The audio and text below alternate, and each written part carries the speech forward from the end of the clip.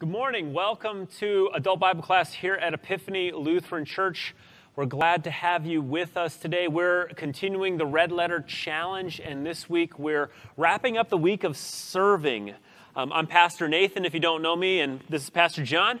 Like I said, we're glad to have you with us. We're continuing the Red Letter Challenge. We're getting into the meat of this now. We've talked about the foundational stuff, and this week was really the first week, if you will, where we put the nose to the grindstone as we began to do the hard work of reflecting Jesus into the world. Last week, forgiveness was tough. This week, we're kind of being the hands and feet of Jesus, and we'll see that as we go through our Bible lesson today. Before that gets started, we like to open all of our Bible classes with prayer, so if you join us for a word of prayer. Father in heaven, we thank you for the service that you rendered us in your Son, Jesus Christ, that he did not look at becoming a human as something that was beneath him, but that he willingly became one of us to take on our sin and be our Savior. He humbled himself in the likeness of a servant to that end. And in the same way, we know, Lord, that he has given us a template for us to follow. We ask, Father, that as we spend time in your word today, that you would show us how to reflect your Son, Jesus, to be like your Son, Jesus, as we serve the people around us. It is in Jesus' name we pray. Amen. Amen. So today we're talking about service. Service is not just something we talk about, but something we do as followers of Jesus Christ. And this is all over the Scriptures. Serving is a big part of both the Old Testament and the New Testament, and how our God wants us to follow and wants us to live in this world. He wants us to act towards the people around us. From Israel's service to God, to Jesus' service to us, to Paul's description of himself as a servant of Christ, service as a way of living is a staple of life in God's kingdom. This is not a if you want to, right, as a part of the kingdom. This is part of what it looks like to be a member of God's kingdom. It is a part of how we reflect Jesus. And so what we're going to talk about today is just some basic, brief Bible passages when it comes to the Scripture talking about serving. And then we're just going to discuss those. And so if you haven't downloaded the Bible class yet, there's a PDF in the show notes below. You can click that link and download that, pause this video, and then catch up to us as we continue following Jesus and as we talk about serving him here. So today we're going to start off with Matthew 22 and Luke 5. Pastor John's got Luke 5. I'll read Luke 22. This is this is after the triumphal entry, and Jesus is now in the temple courts and he's talking. And I know you know this, but you're the person here, so I'm looking at you. This is after Jesus' triumphal entry. Now he's in a dialogue with the different leadership of the Jews at during the Palm Sunday sort of. Was this Palm Sunday? It'll be after Palm Sunday. Right. So this is a couple days later because Jesus during Holy Week. Yeah, this is during Holy Week. So Jesus is talking with the leadership, and one of the leaders asks him a question. He says, "Well, what's the greatest commandment?" And then this is Jesus' response to that. "Teacher, what is the great commandment in the law?" And Jesus said to him, "You shall love the Lord your God with all your heart, with all your soul, and with all your mind. This is the great and first commandment. And the second is like it. You shall love your neighbor as yourself. On these two commandments depend all the law and the prophets." I added verse 40 there. If you go ahead and read Luke 5. Luke 5, verses 4 through 11. When he had finished speaking, Jesus, he said to Simon, "Put out into deep water and let down the nets for a catch." Simon answered, "Master, we've worked hard all night and haven't caught anything. But because you say so, I will let down the nets." When they had done so, they caught such a large number of fish that their nets began to break. So they signaled their partners in the other boat to come and help them. And they came and filled both boats so full that they began to sink. When Simon Peter saw this, he fell at Jesus' knees and said, "Go away from me, Lord. I am a sinful man." For he and all his companions were astonished at the catch of fish they had taken. And so were James and John, the sons of Zebedee, Simon's partners. Then Jesus said to Simon, "Don't be afraid. From now on, you will catch men." So they pulled their boats up on shore, left everything, and followed him. That's a great passage. That is. On what basis do we serve the people around us? Because there's a lot of different reasons we could serve the people around us, and our world throws a whole bunch of reasons out there. Why do we, as followers of Jesus, serve the people around us? Well, the simple answer, and this is kind of falls into the law, God says so. Right. He mandates it in the Old Testament. He mandates it in the New Testament. And so we are created to do those good works that God has prepared for us to do. And so he does command it, and that's crystal clear.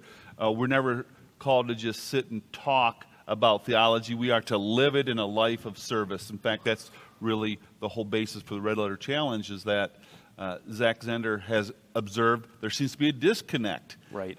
So he commands it. God commands it.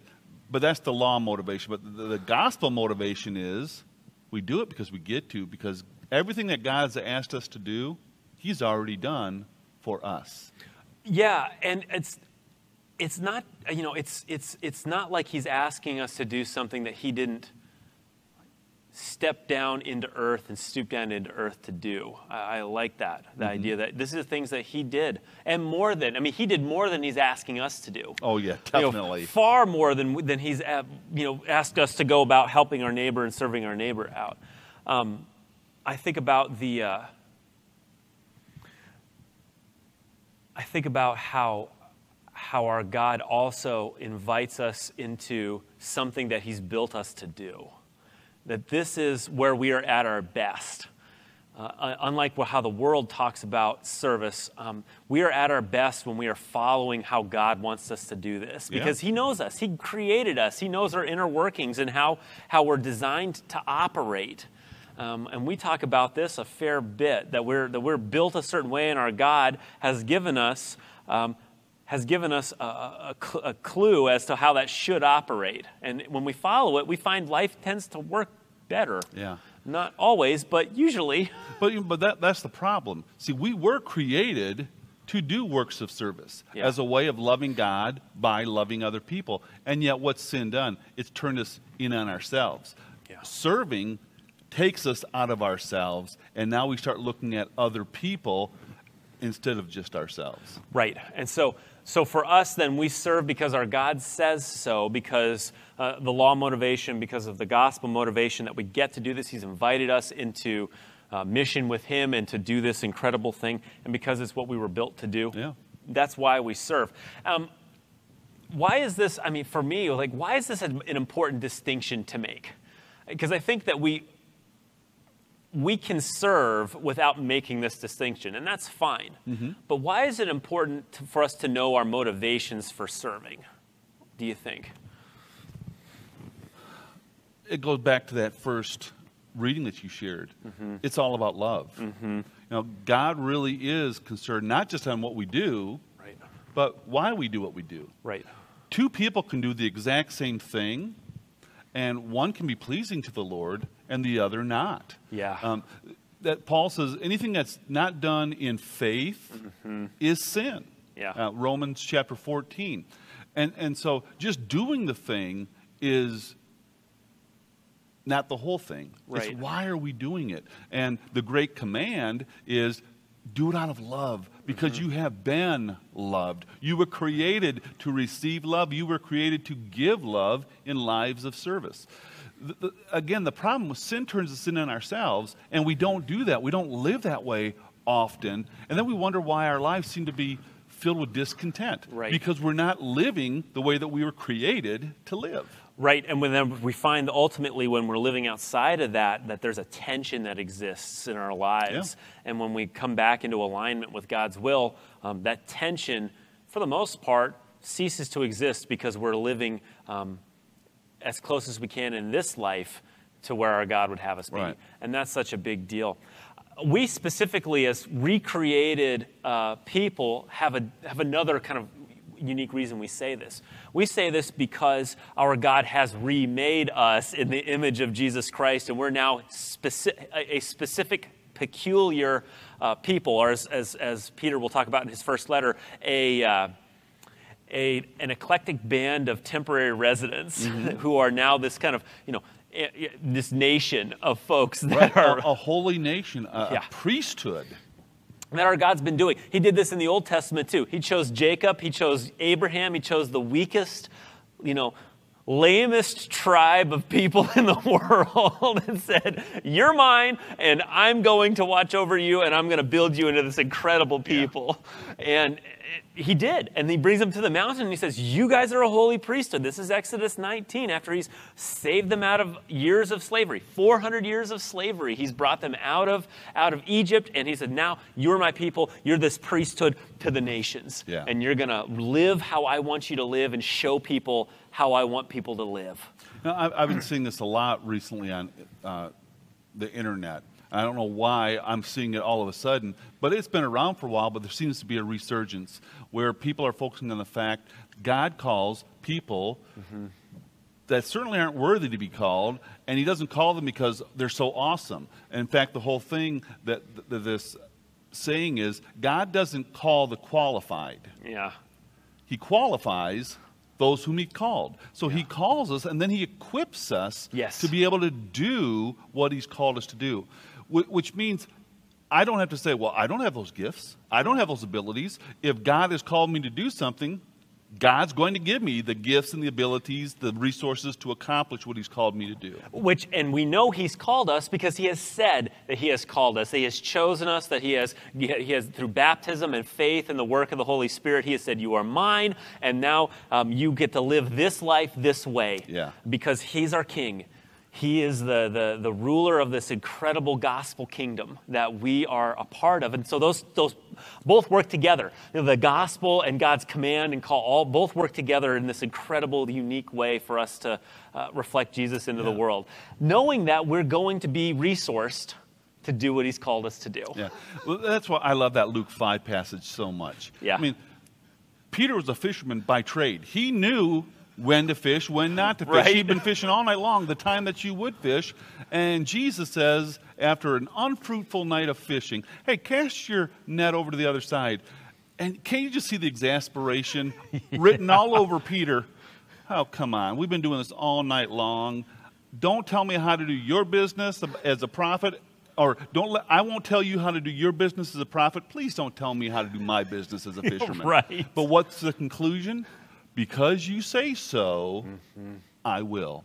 And he does, and all of a sudden he's blown away by the catch that God provided for him. And again, if it was up to Peter, it never would have happened because he knew better. But if God tells us to do something, he will give us the ability, the resources to do what he's called us to do. And how often do we as followers of Christ, particularly in areas where we feel like we are experts, act like Peter, where we've labored and labored and labored and labored, and we've tried everything that we can possibly do to be successful in a particular field. And all of a sudden it's like, okay, Lord, what do you want me to do? And he says, well, go do this. Yeah. And all of a sudden it's like, whoa, it worked now. Why didn't it work the last number of times that we tried it? And there's the Lord, his presence, when he says do it, it's incredible. Yeah. He always has a reason for us to do something. It's not as if he just wanted Peter to get tired by throwing out his nets and catching no fish. Well, he knew what was going to happen. The question is, even though Peter didn't, he was obedient. And I wonder, you mentioned the phrase about being successful. How often does our success keep us from following because we think we know better? And we're actually going to get to that in a little bit here, the temptation where we might be successful, where that actually, it doesn't just keep us from following, it actually becomes a competing thing with Jesus, which was Jesus' cousin's challenge or possible challenge, Yep. but he actually sidesteps that really nicely Right. and does what he should do and what we should do. I was kind of giving him a teaser for that. Oh, there you go. We do, however, are not alone in trying to figure out how to be servants. God says to love him and love our neighbor as ourselves, and then to follow his command. Because we've been remade, we're in the kingdom. But he doesn't just say, okay, figure out how to do it. Yeah. He gives us a template. He gives us a mold, if you will, and that's Philippians chapter 2, verses 5 through 11. Paul writes this. Many of you will know this passage. We've referenced it many times before because it is just such a great encapsulation of Jesus' work in the world. Verse 5 and following.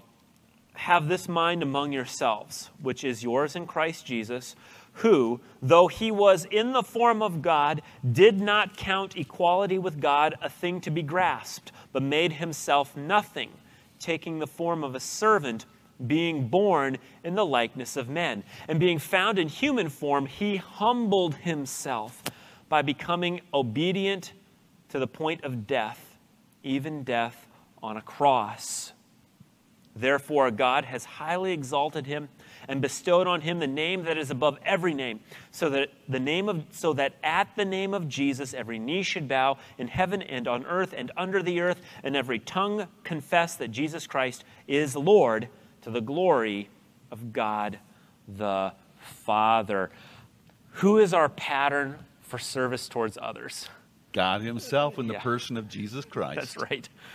This is so good. I mean, our God knows us. He knows we need help. Yeah. He knows that we need a template, a mold, something that we can look back to as we're following Jesus, to say, look, we don't have to try to reinvent the wheel. We know how to serve the people around us because we've seen in Scripture how to serve the people around us. Yeah. Because his name's Jesus. Well, and we're going to get to the John passage, John 3, in just a second, but I use that as my devotion yesterday during the communion service. Mm-hmm. It's the washing of the disciples' feet, and then at the conclusion, he goes, hey, I set an example for you. Yeah. Now that you see how to do it, you'll be blessed if you do it. Yeah, go and do that thing that you just saw me do. What example, now this kind of gets to the next question too, what example did he set for us? From the Philippians passage, he did a few things for us. He became like one of us. Yep. I mean, how does God set aside his glory? Well, and just think of the glory of God. Yeah. Everything that Jesus left in order to come into this world, in order to save us. This unapproachable thing, this incredible existence that God had, Father, Son, and Spirit, since before the dawn of time, he sets aside. That in and of itself is just absolutely mind-blowing when it comes to, you think about, well, what did he have to set aside? Well, almost his godness in order to be one of us in a lot of ways. He became one of us for the purpose of taking on our sin at the cross. Yeah. In social media, I follow these photographers that take pictures of the universe from satellite photos or from other telescopes in different parts of the world, and I can find myself just getting lost in the wonder and the beauty of the constellations that they're showing, the different galaxies. It's just like, wow. And that's just a picture that I'm seeing, and I'm overwhelmed. Right. Jesus was there, and he's experiencing it all as the creator of it all. Yeah. And yet he left all that to come down into this cesspool of sin. And the world is a great place, don't get me wrong, but it is really broken, and it's not what it was meant to be. And why does he come down? Because that's where we are. Right. And in order to serve us, he came down to be not only with us, but one of us, to walk in our shoes, to carry our burden. Yep, he focused on this tiny little pale blue dot in a sea of incredible wonders, in a vast ocean of stars. He focuses attention on the, if we could say it, the least of these in order to, because he loved us. And ultimately, this is important because it comes back to Jesus showed us what love is. Yeah. And that's John 15, that's John 16, that's the high priestly prayer. Like, this is how I want you all to operate. Lord, Father, help them to operate this way. Love is what, brought him here. And our love for others as a reflection of his love for us is what brings us out to other people around us.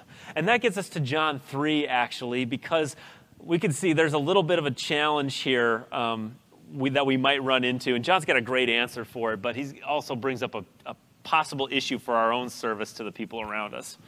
John 3:22 through 30. After this, Jesus and his disciples went out into the Judean countryside, where he spent some time with them and baptized.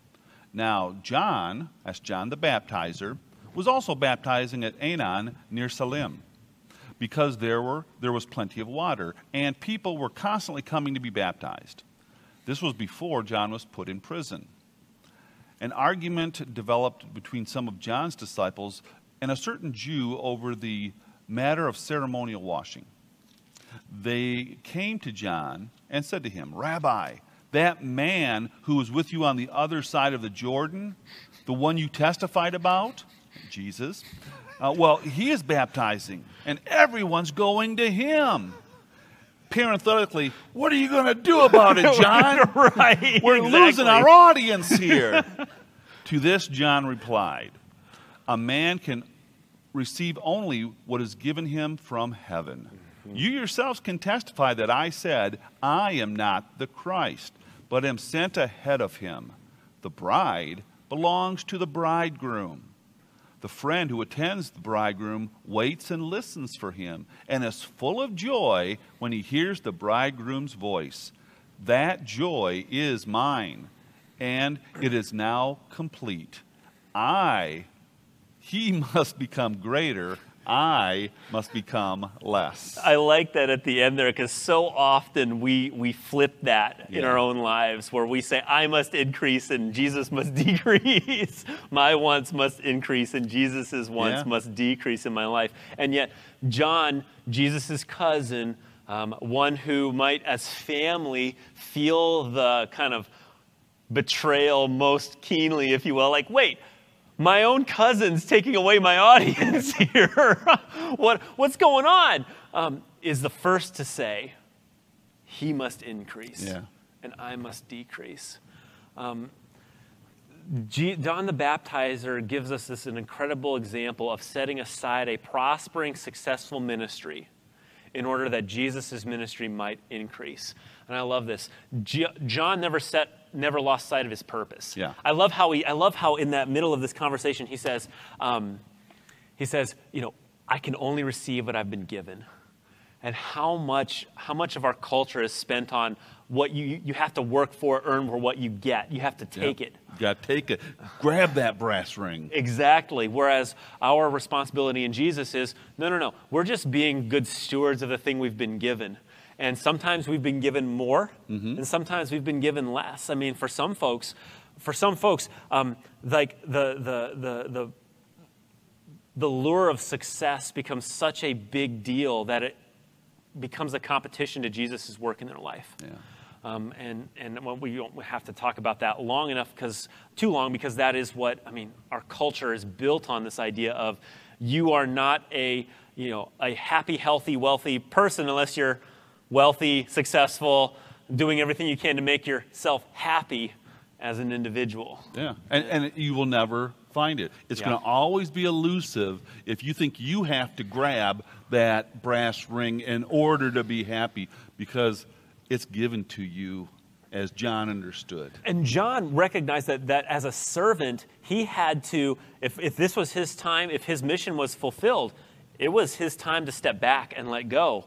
And that was, I got to think that was really hard after everything that he had suffered, all of the questions, the challenges, the fact that he had been set apart since before his birth as one that was strange, odd, that he had, how much ridicule had he gotten in his life because of how different he was.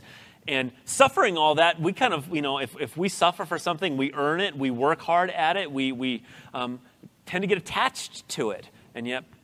And we can become resentful when it's taken away. John doesn't get resentful because he realizes this is why I am here. Right. It's not to draw people to me. It's to point people to Jesus. Yep. The best thing that, I don't know if it's the best thing, but in my never to be humble opinion, one of the great things that John ever did was to tell his disciples, because he had disciples too, hey, there's Jesus. He's the Lamb of God who takes away the sin of the world. And two of his disciples, Andrew and John, leave him.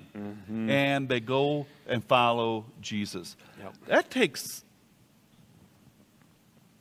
some confidence that, hey, I'm doing what God has called me to do. Because, John and Andrew, they're kind of big shots. And that's right. And that's not a false humility either at the end of the day, too, for him. I mean, these are big shots, and John is saying, this is not a, I'm just such a horrible person kind of thing, This is not that false humility. I'm just a humble servant kind of thing here. This is a literal looking at reality and truth. Yep. And because he saw truth clearly, he was able to say, go after that guy. Yeah. And that's for us too. This is not a false modesty, a false humility, a false sense of place, or a sense that, we're just, worthless people, and of course people would not follow us anymore, or of course God would take that away from us. No, it's not about that. It's about seeing truth and reality and being grounded and rooted in what our God would have us do and what he says about us. Yep. And when we're rooted in that, it's a whole lot easier to hand that off to somebody else, or to step back, or to say, to step back from something and say, you know what, maybe my time maybe my time with this is done. It's time to hand it off to this person. Maybe I've done what I needed to do, and the Lord has, finished with me here, or with this project, or I've gone as far as I can go. Someone else is going to have to take this further. Whatever. There's a variety of ways to talk about it, but at the end of the day, it takes that truth and being able to see truth and reality and look at it with that eyes of humility and you find your servanthood. sense of being and your security in being obedient to God, not trying to make sure that you're looking after yourself. Right. And so for us, that goes back to that first reading we did today. What's our purpose while we're here on earth? It's to love God and love our neighbors. Yeah. And when we lose sight of that because of idolatry, because of getting inwardly focused on ourselves, because of fear, because of uncertainty in the world, whatever that, and a variety of other things, honestly, can help us lose sight of that. When we lose sight of that, it makes it challenging for us to act as servants. Well, and pastors, we're sinners just like anybody else. We can be very possessive. Yeah. And you've probably heard the phrase where some pastor will be chided because he's a sheep stealer. I've been accused of that. And I didn't say this to the person who said it to me because I knew that they were hurting. But the point is, hold on, I'm not stealing anyone's sheep because they're not mine. And by the way, they're not yours either. They're Jesus' sheep. Right. So, and sometimes, there are people that have been at Epiphany for a time, and then now God has moved them somewhere else. Yep. I can be resentful, but if I'm resentful, it means I started thinking that they were my sheep and not Jesus' sheep. If Jesus is moving people around where he wants them to be, yes, it is the bridegroom's job to say, hey, you're the bride. You can put your bride wherever you're the bridegroom. You can put your bride wherever you want your bride to be. Yep. And that for us is so freeing because now all of a sudden it's like, we know the Lord's going to provide. Yep. If he's taking one person and move them to a different location, we know the Lord either has a different direction for the congregation that they've left, or he's got another way of fulfilling that in some way, shape, or form. And it's super freeing to be able to live inside of that and trust that, for sure. Let's go to Mark chapter 2, verses 1 through 12 here, and John 13, 6 through 17. I'll take Mark 2 here. All right. So we've talked about how we might lose sight of our servanthood to the people around us. We're going to talk now about how we need to be listening to the people around us, because sometimes we might also lose sight of our neighbor's needs in the midst of serving folks. So this is Mark 2. And when he returned to Capernaum, that's Jesus, after some days, it was reported that he was at home, and many were gathered together so that there was no more room, not even at the door. And he was preaching the word to them. And they came, bringing to him a paralytic carried by 4 men. And when they could not get near him because of the crowd, they removed the roof above him. And when they had made an opening, they let down the bed on which the paralytic lay. And when Jesus saw their faith, he said to the paralytic, "Son, your sins are forgiven." Which, by the way, had to be a super letdown for those guys at that point, because that's not why they brought him there. That's right. Verse 6, now some of the scribes were sitting there questioning in their hearts, "Why does this man speak like that? He's blaspheming. Who can forgive sins but God alone?" And immediately Jesus, perceiving in his spirit that they thus questioned within themselves, said to them, "Why do you question these things in your hearts? Which is easier, to say to the paralytic, 'Rise,' or 'Your sins are forgiven,' or to say, 'Rise, take up your bed and walk'? But that you may know that the Son of Man has authority on earth to forgive sins," he said to the paralytic, "I say to you, rise, take up your bed, and go home." And he arose and immediately picked up his bed and went out before them all, so that they were all amazed and glorified God, saying, "We never saw anything like this." Man, that was awesome! We can talk about this reading a little bit more after John 13, but I love about this section is it encapsulates so much of Jesus' ministry into one kind of reading. We come to Jesus expecting to get something. He gives us something else, and oh, by the way, he knows our other wants and desires and fulfills those too in his own unique way according to his will. And a lot of people are going to question whether or not God was actually working there. Yeah. I mean, because we think we know what we need. Yeah. God sees the greatest need of all. And I'm getting ahead of myself, but just parenthetically, wouldn't you like to have friends like that paralyzed guy? Right. I mean, they are committed to getting their friend to Jesus. And look at how it all ties together. You know, from the very first reading, that we are called to reflect God to this world because we're a kingdom of priests. Yep. And that's what John was doing. Not pushing his own thing, but as priests, they pointed people to God. Right. John said, "Hey, hold it, guys. Don't be jealous that everyone's going to Jesus. That's the way it's supposed to be. Yep. Go to him." And so Yeah. he's pointing people to Jesus. And here, these friends are doing everything in their power to bring this guy to Jesus. And that's really what serving is all about. It's bringing the people that we serve to Jesus Christ, who knows our greatest needs. Right. It is, I mean, what would it be, how awesome would it be if we, you know, as followers of Christ, were that committed to serving our neighbors so that they would get to know Jesus? Yeah. So we could put their hands in the hands of Jesus. Oh, man. Something incredible would happen. Yeah. For sure. Yep. Would you read John 13 for us? John 13, so you'll know this is the story that takes place on Maundy, Thursday in the upper room, literally hours before Jesus is betrayed and then goes through the monkey trials at Annas's and then at Caiaphas' building, then to Pilate, and then ultimately he is executed by crucifixion. Right. So, and I'm going to just go a little bit earlier than starting at verse 6. Verse 1 says, "It was just before the Passover feast. Jesus knew that the time had come for him to leave this world and go to the Father. Having loved his own who were in the world, he now showed them the full extent of his love." And now skipping down to verse 6, he came to Peter with a towel around his waist and that basin of water in his hand so that he could wash Peter's feet. He came to Simon Peter, who said to him, "Lord, are you going to wash my feet?" What he's really saying is, "Lord, there's no way you're going to wash my feet."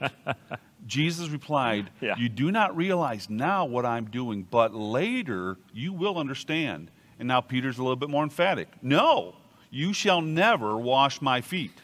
Jesus answered, "Unless I wash you, you have no part with me." Then Lord, Simon Peter replied, "Not just my feet, but my hands and my head as well." Jesus answered, "A person who has had a bath need only to wash his feet. His whole body is clean, and you are clean, though not every one of you." For he knew who was going to betray him, and that was why he said not everyone was clean. And then concluding, when he had finished washing their feet, he put on his clothes and returned to his place. "Do you understand what I've done for you?" he asked them. "You call me teacher and Lord, and rightly so, for that is what I am. Now that I, your Lord and teacher, have washed your feet, you also should wash one another's feet. I have set you an example that you should do as I have done for you. I tell you the truth, no servant is greater than his master, nor is a messenger greater than the one who sent him. Now that you know these things, you will be blessed if you do them." Oh, dun, dun, dun. No, so in these two lessons, one of the things, the question I've got here is, what is our greatest need? Obviously, feet washing wasn't our greatest need, but it was part of Jesus' service to us. Yeah. His cleansing work at the cross. We needed to be washed clean from sin. Yeah, we get dirty. Yeah. As I told the people yesterday during the communion service, you cannot live in this world and not become dirtied by the world, because we're sinful. Yeah. And Jesus sees that need, and so he continues to wash through his word, through the Lord's Supper. And as I reminded the people, that's why you're here, to receive the body and the blood of Jesus to wash you, because he's still in the washing business. Well, and that's how Jesus serves us. He meets our greatest need by, he serves us by meeting our greatest need by taking on our sin to be our Savior. He's going to the cross for us. This has something to say for our role as servants. One of the things that we often do, or at least I do, is I'm not a particularly good listener. I tend to jump ahead to what I think where people are going, or I tend to assume what people might need from me. One of the things that Jesus does, though, is he shows us that we start off this whole servant business by meeting the needs of the people around us, which requires us to do what? We need to get on their level, be with them, and listen. Yeah, that's right. If we're not, that goes back to that Philippians 2. Jesus came down to who we were, became one of us in order to serve us. This is a pretty, through the New Testament, this is a pretty consistent example of how the disciples, how the apostles work. Paul says, to the Jew I became like the Jew, to the Gentile I became like the Gentile, to the slave, the servant, the doulos, I became like that, a servant, and he became like working people when he was trying to reach working people. The point was he was less concerned that his life looked like his best life now, if you will, and it more looked like the people he was trying to reach in order to understand and be their servant. Yeah. And be with him in that. What does that mean for us then? Like, how should we seek to serve? We tend to look down on people, and we will call them out. If they're in this position because they did that, or they did this, or they didn't do that, and if they would just get their act together, then they could make something of themselves. It's what we talked about 2 or 3 lessons ago. It's the difference in Christianity between advice and good news. Advice is telling people what they have to do in order to raise themselves up. That's not what the Christian message is all about. The Christian message is all about God, who came down to be with us and what he has done for us. That's the news of the Christian message. God has come. God has served us. God has died for us. God has set us free from those things that would destroy our lives, sin, death, and the power of the devil. He's done it all. And now, as believers, we get to experience that, and then we have the privilege of sharing it with other people. That's right. We miss an opportunity when we kind of sit on our high horse and try to serve, or when we are dispensing advice. We miss a real opportunity to get to know some incredible people, and we miss the opportunity to listen. One of the things our God delights in is listening. He loves it when his kids come to him and talk to him. And when we believe we know the answer before we even have gathered the information to ask the right questions, that's a problem. Well, it's presumptuous on our part to think that we already have all the answers. Jesus did. But we're not God. Right. He understood the paralytic's greatest need, but he also understood what he was coming there for, and he meets both of them. the first is the greatest need. He forgives sins, and then he also allows him to walk. He heals his paralysis. And so as Christians, as servants, we are looking to do both of those things, to serve both the physical need, but also the spiritual need, the greater eternal need.